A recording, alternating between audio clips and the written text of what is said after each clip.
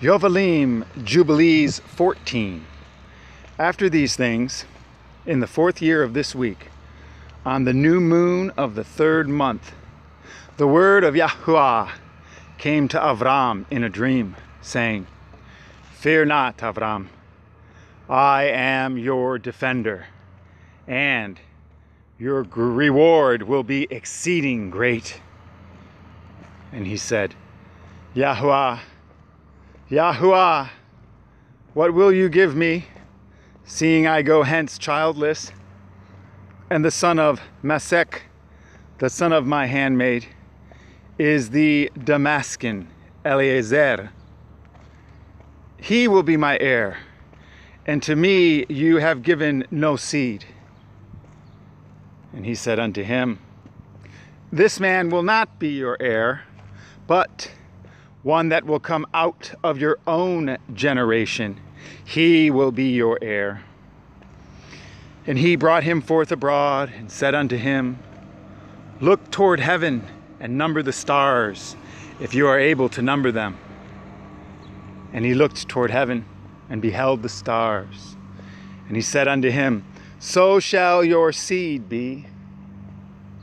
And he believed in Yahuwah, and it was counted to him for righteousness. And he said unto him, I am Yahuwah, that brought you out of Ur of the Kasdim, to give you the land of Canaan, to possess it forever. And I will be Elohim unto you, and to your seed after you. And he said, Yahuwah, Yahuwah, whereby shall I know that I shall inherit it?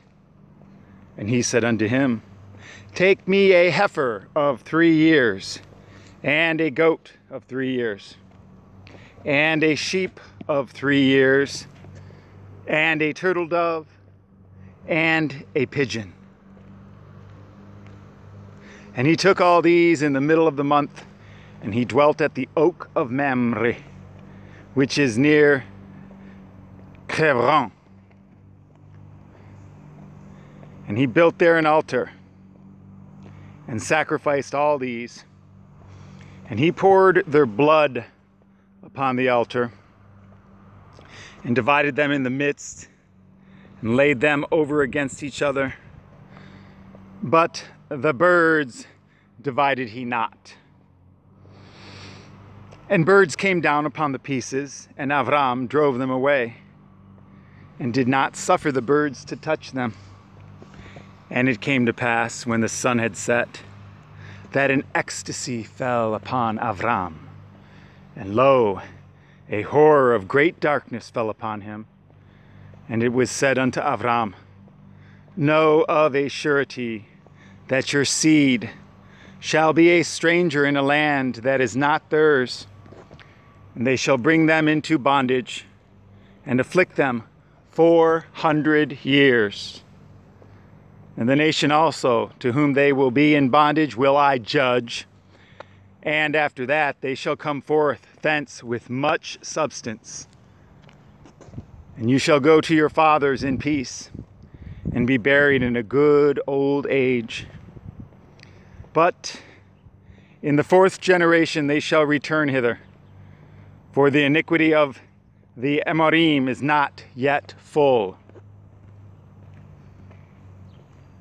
And he awoke from his sleep, and he arose, and the sun had set, and there was a flame, and behold, a furnace was smoking, and a flame of fire passed between the pieces.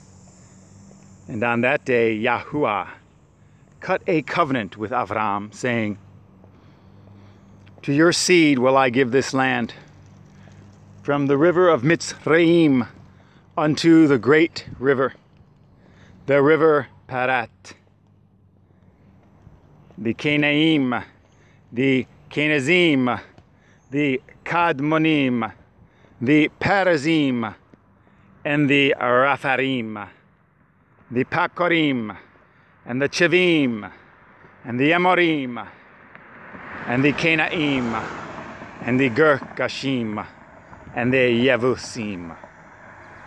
And the day passed, and Avram offered the pieces and the birds and their fruit offerings and their drink offerings, and the fire devoured them.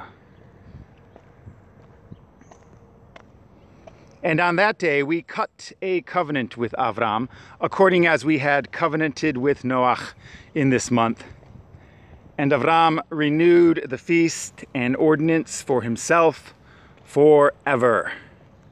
And Avram rejoiced and made all these things known to Sarai, his woman. And he believed that he would have seed, but she did not bear. And Sarai advised her man Avram, and said unto him, Go in unto Hagar, my Mitzri maid. It may be that I shall build up seed unto you by her. And Avram hearkened unto the voice of Sarai his woman, and said unto her, Do so. And Sarai took Hagar, her maid, the Mitzri, and gave her to Avram, her man, to be his woman. And he went in unto her, and she conceived and bore him a son, and he called his name Yishmael, in the 5th year of this week. And this was the 86th year in the life of Avram.